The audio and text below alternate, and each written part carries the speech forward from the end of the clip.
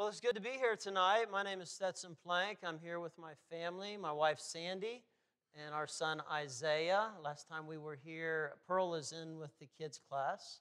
Last time we were here, Isaiah was much smaller. I think he was, probably 5 maybe when we came through here. And Pearl was just a baby. But we are glad to be back. I'll show a quick video. We'll see about getting that up here, and then I'll bring a devotion.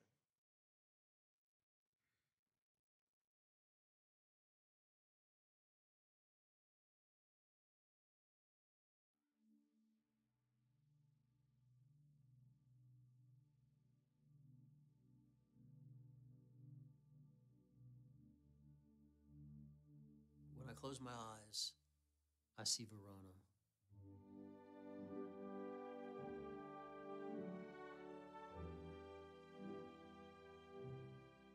The Roman ruins, the cobblestone streets, the frescoed buildings, the espresso machines, the scooters, the River Adige outlining the old part of the city.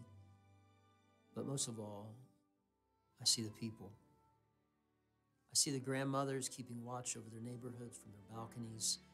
I see the animated conversation, or sometimes more said with hand gestures than words. I see kids playing soccer wherever there's space to kick a ball. I see them admiring food like it's a work of art. I see their lack of understanding of the words personal space. And I see the many Italians that adopted my family as their own.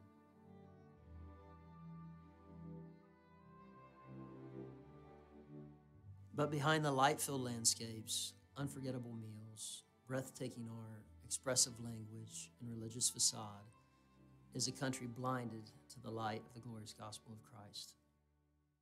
A country consumed with the present, avoiding the reality of future divine judgment. Do you see Italy as a country in desperate need of the gospel? I do. Do you see the Italian people enslaved to the dead works and tradition of Catholicism? I do. Italy is a country filled with relics, the supposed tombs of the apostles, a piece of the cross, Peter's prison chains, and a number of other counterfeits in an attempt to authenticate the Catholic Church's claims to be the pillar and ground of the truth. Every town, big or small, honors their patron saint on their respective day. Crucifixes can be found in post offices, public schools, grocery stores, and doctors' offices. In every community, people genuflect and worship before statues of Mary. But the hardness of Italians to the gospel is more nuanced than just the false teachings of Catholicism. True, they're shackled by a religion based on reaching God through self-effort, but many Italians are blinded as well by the notion that since Christ died for all, then everyone in the world is already saved. Other Italians claim no religion is 100% true, and a person's faith is just a cultural interpretation of who God is. Still others are consumed with materialism or indifferently agnostic. There's no concern for their own souls, no concern about eternity, no fear of hell. Many Italians don't even believe there is a hell. Many years ago, I knew the Lord was calling, follow me, preach the gospel in Italy, reach Italian souls for Christ. And so we went by faith. We ministered in Italy for nearly a decade, saw Italians saved and discipled. And then, for a brief season in 2020, the Lord brought us back to the States. He's now repeated the call, follow me, preach the gospel in Italy, return to Verona. By faith, we return.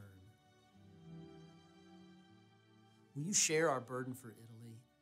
We're burdened that Italians hear how God saves sinners who are too broken to save themselves through the death and resurrection of Jesus Christ. Our city of Verona in the Veneto region of Italy has a population of over 260,000 souls and is ranked second among the cities of over 100,000 with the fewest established gospel preaching churches.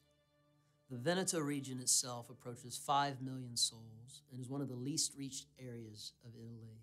To us, this is more than just statistics and random faces seen in a video. They are people that we know personally, people that are lost and on their way to hell, people that need Christ. Italians who we've led to the Lord and discipled are awaiting our return as well. We've continued to minister to them while in the States with Bible studies through Skype.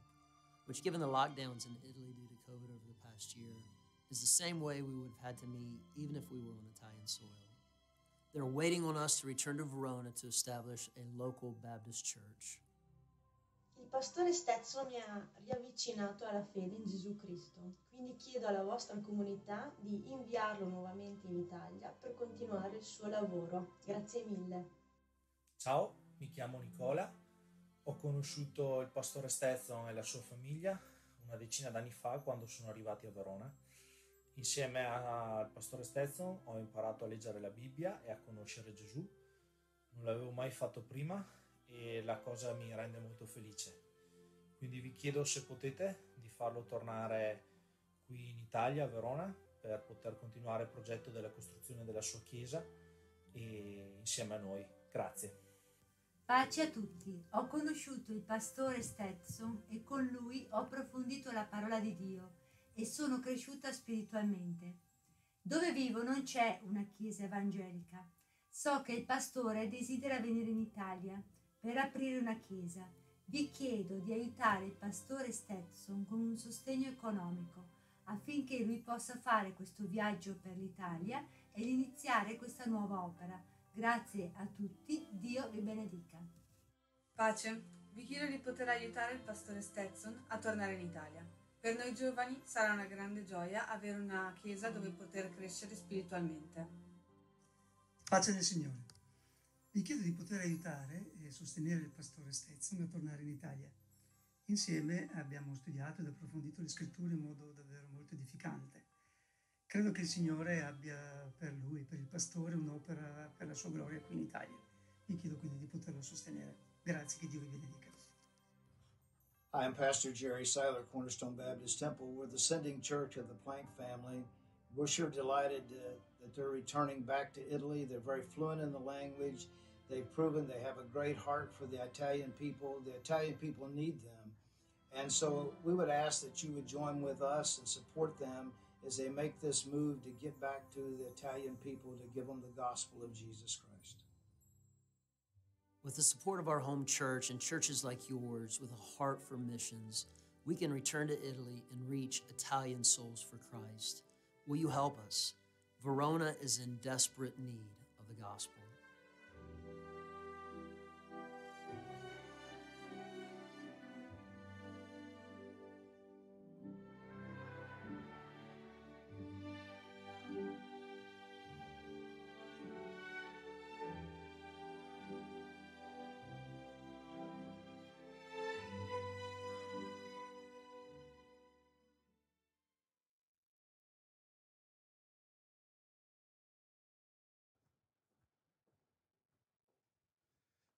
All right. Just thought I'd talk just a little bit about what God's been doing in our life. If you could ask the Lord any question, what would you ask Him? If you could ask Him any personal question, I should say. If He was sitting across the table from you. That's a good question. That's a good question. There's a lot of questions that I'm sure that we could ask Him like that. Doctrinal questions, like having Him explain Romans chapter 9, or curiosities, like what the forbidden fruit tasted like. I know I had a question for Him. And I prayed months about this question. And He answered me. He answered me through His book. I'm glad that God still speaks through His Word, amen? Let me just kind of go back before we get to that question that I had for the Lord.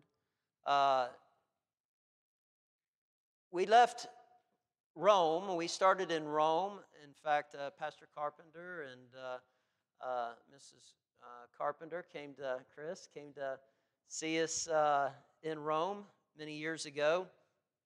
And at that time, we were praying about where the Lord would have us to go to start our ministry. We started in Rome, learning the language, and I was praying about where the Lord would have us go. We visited several different cities, and we went to the north, to the city of Verona, and we walked around the city. There's usually in Italy, there's the ancient part of a city and medieval, built in the Dark Ages, and then you go out into more modern areas. And as we was walking down into the city center, there's the medieval wall around Verona, and on the wall is a plaque. Anybody know what Verona's famous for? You ever heard of Verona? Romeo and Juliet, Fair Verona, where we lay our scene. Shakespeare set his play Romeo and Juliet in the city of Verona. And there's a plaque on the wall where Romeo, it's a quote from Romeo that says, basically, there is no world outside of Verona walls. He was about to be banished to Mantova. And so that plaque commemorates that statement in the play. And Sandy and I stopped and we was talking before in front of that plaque, talking about the walls of Verona. And we go back to the hotel that night or the bed and breakfast. And I was praying for the peace of the Lord as to where he would have us to establish a church. I said, Lord, I know that in your word you don't mention Verona. There are a few places you mention Italy. We're in Italy. But I want you to speak to me as to whether or not this is where you want us to start a church, if this is where you want us to begin to minister. But I don't know how you're going to do it. So I just opened up the Word of God and I began to pray for peace. And I was praying for peace and opened up to Psalm 120 and just continued to pray for peace. The Lord, there was nothing there that really spoke to me. Psalm 121, again, I'm praying for peace, nothing there that spoke to me. Got to Psalm 122 down in verse 7, and the Bible says, peace be within thy walls. Now, we had just been talking about the walls of Verona, and the Holy Spirit really used that verse. The context is the walls of Jerusalem, but the Holy Spirit used that verse to impress upon my heart that's where we were to minister. And that's what we did for many years. We were in Verona for, I think, about 6 years. We were in Rome for several years before that, 2.5, almost 3 years in Rome. And so we began to minister in Verona, very hardened to the gospel.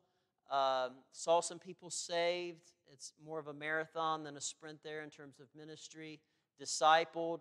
And we were about to start a church in 2020. And in fact, we prayed in 2020. Lord, I got up and I told Sandy, I said, I believe God's going to do something big this year. And we weren't quite expecting what all was going to happen in 2020, obviously. Major changes happened in our lives. But one of those changes, beyond COVID, was the fact that the Lord brought us back to the States. The Lord brought us back to the States. I believe that with all my heart. There was a reason for that. But the question, fast forwarding to when I began to speak tonight, the question that I had to the Lord was, why did you take us from Italy? I didn't understand that. Again, you have a question for the Lord. I believe he'll answer you through this book. And I sat for about December through January. I'd pray, and I was asking the Lord that question, why he would take us from Italy. And I got to verse 15 of Philemon, and the context is Onesimus, the runaway slave. But the Lord spoke to me and answered my question in Philemon, verse 15. And I read, for perhaps he therefore departed for a season, that thou shouldest receive him forever. And the Holy Spirit used that verse to smite my heart and speak very clearly. Stetson, you departed Italy for a season. You've been asking me why. Why would I take you from Italy? There were some things he wanted us to accomplish here in the States. And he brought us back for a season that the Italian people might receive us forever. And we are so excited to get back to Italy. Those were just a few of the faces that we've ministered to, few of the people that we've ministered to in Italy. They are waiting for us to establish a church. We've continued Bible studies with them. We are excited to get back to Italy. Friendship Baptist had supported us for many, many years, and we have appreciated that, and we are looking forward to getting back and ministering to the Italian people. Before I give a quick devotion tonight, I believe the Lord did an audible on me, and so we're going to actually bring a lesson tonight from Joshua chapter 1 and verse 9. But what we read in Romans was certainly very important to read, a good portion of Scripture. But we'll go to Romans chapter 1, verse 9. But before we begin tonight, I wondered, does anybody have any questions about Italy, about our ministry, about my family, anything whatsoever? Any questions? Yes. What is the Italian flag? It's actually out on our table, a display in the lobby, and it is green, white, and red. And Isaiah, do you remember what those colors stand for? I used to know that, but I don't remember why they chose those colors. But there is a significance that they apply to each one of those colors. But it's just this green, white, and red flag. I used to love flags when I was a kid. Any other questions? You anxious for the devotion? Is that it? Yes? I'm sorry? Okay. Joshua chapter 1, verse 9. We'll be at our table. If you would happen to have any questions, we would love to talk with you. But for the brief moment that we have tonight, I'd like us to look at Joshua chapter 1 and verse 9. The background on the book of Joshua is a book of new beginnings. And new beginnings for the people of God. After 40 years in the wilderness, Israel claimed their inheritance. They're about to enter into the promised land. And from Exodus chapter 3 to Deuteronomy chapter 34, the emphasis is on the ministry of Moses. And he was God's chosen servant to lead the nation. However, Moses dies, and a new servant of the Lord would lead God's people. And his name was Joshua. Joshua experienced a lot of changes in his life. He experienced a changed name. We learn from Numbers chapter 13, verse 8, that his given name was Oshea, but Moses changed it to Joshua in Numbers 13:16, which means Jehovah is salvation. He had a changed position from Moses' servant to Moses' successor. He had a changed land. He was born a slave in Egypt, and now he's leading the people of God into the promised land. So Joshua was experiencing many changes in his life. Let me ask you a question. How do you handle change? How do you handle changes in your life? Is it easy? Is it stressful? There are many changes that happen. Life is all about changes, and certainly they can be stressful. In fact, in the 1960s, there was 2 psychologists that studied how various life changes, especially when they're coupled together, can create stress in a person's life to where it affects your health. And some of these changes, there was 43, and they graded them, and as these were clustered together, they had varying degrees of effect on a person's health. Some of these included death of a close family member, especially a spouse, divorce, personal injury or illness, health issues, being fired from work, a change in financial state, a change to a different line of work, taking on a mortgage, beginning or ending school, changing in living conditions, changing in working hours. Have I hit yours yet? In-law troubles. Now have I hit yours yet? Changes to a new school, changes in church activities, changes in social activities, changes in sleeping habits, changes in eating habits. All of these things are stresses that we experience in our life. How do you handle change? How do you handle stress? Joshua had to deal with the death of Moses and then be responsible for leading a nation of over 600,000 men into the promised land. Talk about stress. And with that, we find in Joshua chapter 1, verse 9, the Lord commanding Joshua with these words. Joshua 1:9, have not I commanded thee, be strong and of a good courage, be not afraid, neither be thou dismayed. Let me just pause here. Why did he have to tell Joshua that? I would submit to you because Joshua was afraid and maybe feeling overwhelmed. The Lord commands him. in the midst of this stress, in the midst of this trial, in the midst of these difficulties, Joshua, I know that you're scared. I know that you feel overwhelmed, but do not be afraid, neither be thou dismayed, for the Lord thy God is with thee whithersoever thou goest. So I'd like us to look at 3 things this evening on how to deal with change. And the title of the message tonight is An Unchanging God in the Midst of Changing Times. An unchanging God in the midst of changing times. How do we deal with change? Number 1, how do we deal with change? We praise God. We praise God. We praise God because He is unchanging.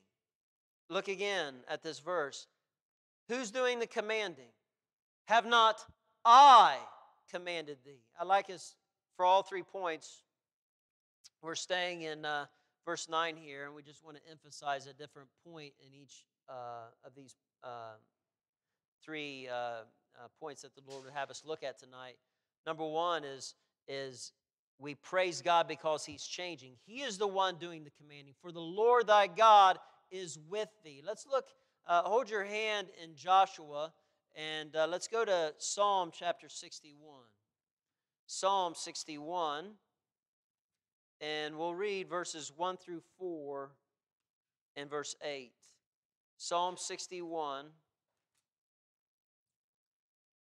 verses 1 through 4 and verse 8. David, the psalmist, writes, Hear my cry, O God, attend unto my prayer. From the end of the earth will I cry unto thee when my heart is overwhelmed. You think David was handling change or facing changes? David was feeling overwhelmed. When my heart is overwhelmed, lead me to the rock that is higher than I. For thou hast been a shelter for me and a strong tower from the enemy. I will abide in thy tabernacle forever. I will trust in the covert of thy wings. Selah. Look at verse 8. So will I sing praise unto thy name forever, that I may daily perform my vows. Even though David, do you feel overwhelmed? Hey, at some point in life, we will be put in a situation where we find no answers, where even our friends maybe forsake us, or we feel alone and we feel like we're out in the midst of the sea with the waves crashing in all around us, and we feel overwhelmed. And in the midst of that, as David was here, he says, even in the midst, when my heart is overwhelmed, verse 8, I will sing praise unto thy name forever. Now that's easy preaching in hard living, right? When you're in the midst of the valley, when you're going through the difficulties, when you're facing change, when you're going through trials, when your heart is heavy, can we say with David, I will praise God? Why is it that we can do that? In the midst of change, why can we praise God? 1, because He's unchanging in His nature, and 2, because He's unchanging in His promises. I am so thankful, and we can praise God. We don't have time, but if you look in Hebrews chapter 6, verse 18, the writer of Hebrews says, 2 immutable things in which it was impossible for God to lie, we might have a strong consolation. 2 unchangeable things. And as you read Hebrews chapter 6, you'll find that those 2 things, as I mentioned, are God's nature and God's promises. Now, if you think of the essence of God, who God is, you know these wagon wheels that they used on the covered wagons as they would go out west, and it's a big wheel, and then you have the spokes coming inward to a hub. If you think of the nature of God, now this isn't a perfect illustration, but if you think of the nature of God, each one of those spokes representing a different attribute of God. God is holy. God is love. God is just. God is wise. God is eternal. God is omnipresent. God is omniscient. God is omnipotent. And on, all of those spokes meet at the hub. That hub would be the immutability of God, the fact that God does not change. Because if His wisdom could be obscured or become more profound, if His power could weaken or grow stronger, if His holiness could be tainted or become more pure, if His goodness could be corrupted or become more good, if His knowledge could diminish or grow, then God would not be God. Because in all change, there's a change from which something goes to which it arrives. Now, if God changed for the better, then He was not perfect before. And if He changed for the worse, then He's no longer perfect. But praise God, God does not change. God is immutable. What does that have to do with our situation, with the troubles in our life? Well, He's not like pagan gods. He's not arbitrary. He's not capricious. He's not impulsive. He's not vindictive. He's not like Zeus with a thunderbolt just waiting for you to mess up. He's not a chameleon. Many people they change who they are depending upon who they're with. That's not God. You cannot catch God on a bad day. Aren't you glad that there is no problem that you can go to God with that surprises Him? That God is unchanging. So in the midst of your trial, in the midst of your tribulation, in the midst of your difficulty, we can praise God because He is unchanging at His very core in who He is. Not only do we praise Him because of His unchanging nature, but we praise Him for His promises. The Bible tells us God cannot lie. What God says, God will perform. Now, humans being human, how many times do we make promises to somebody and we have every intention upon keeping them, but then we run out of money or something, an emergency happens where we can't fulfill that which we've said that we would do?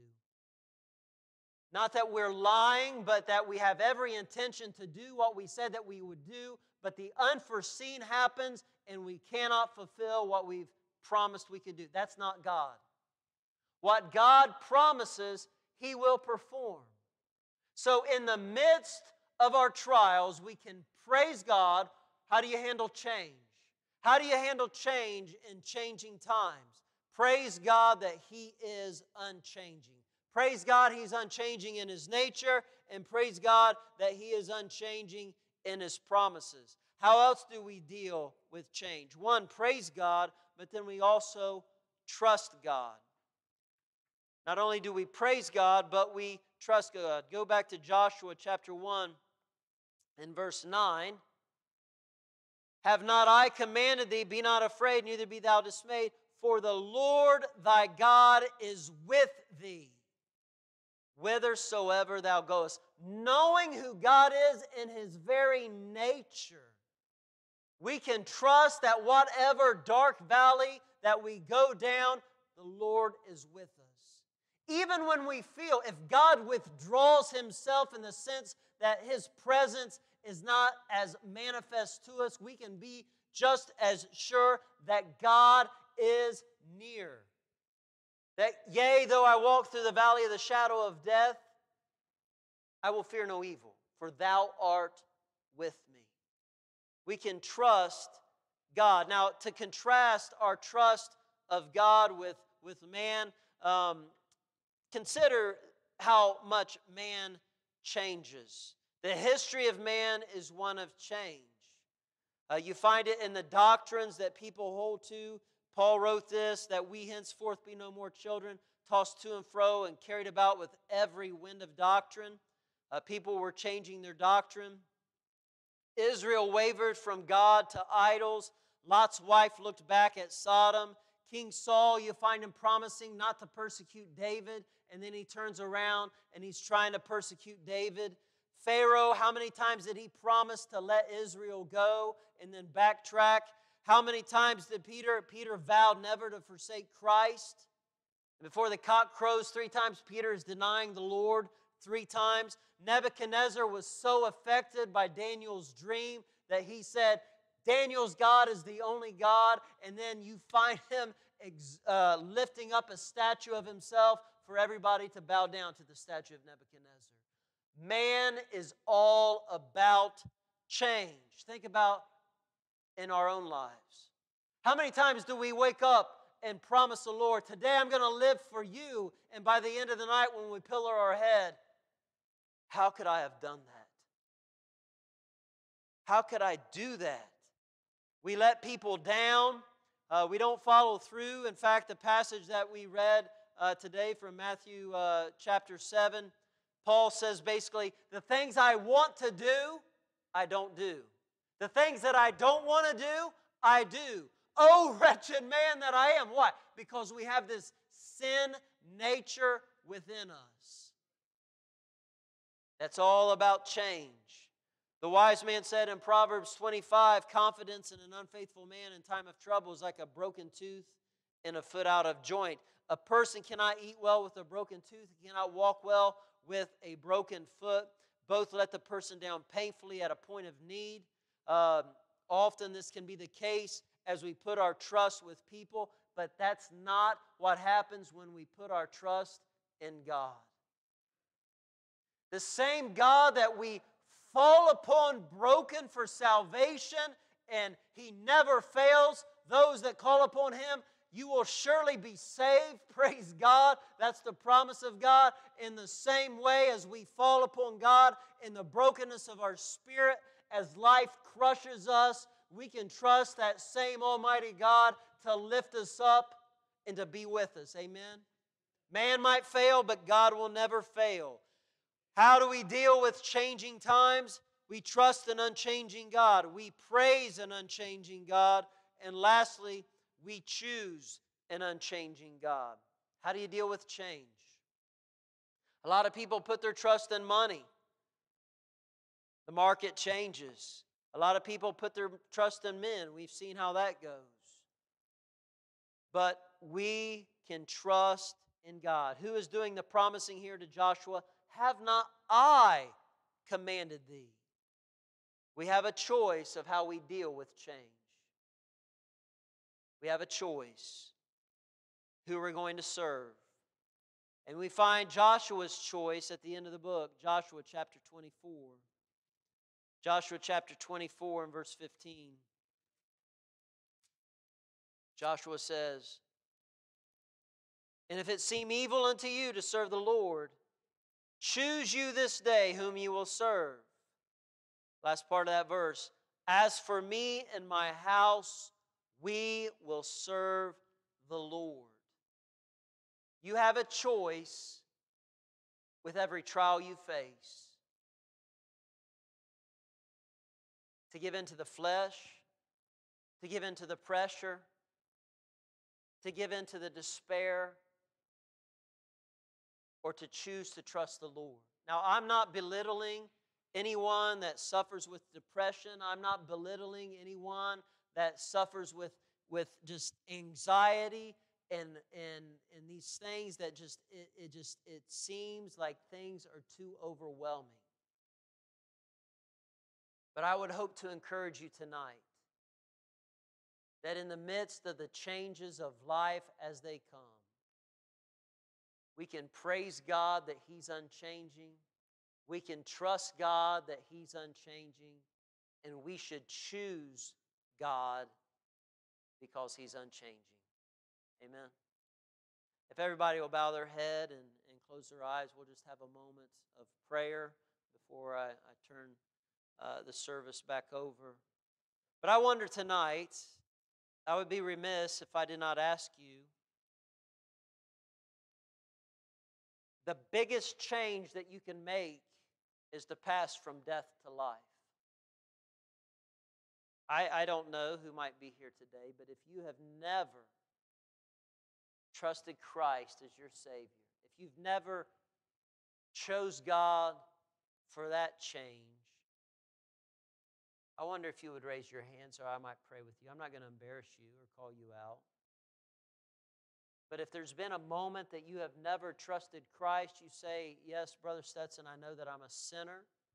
We know we're a sinner. Why? Because of the sins. Nobody had to teach us to lie. Nobody had to teach us to rebel or disobey our parents. That's the sin nature within us.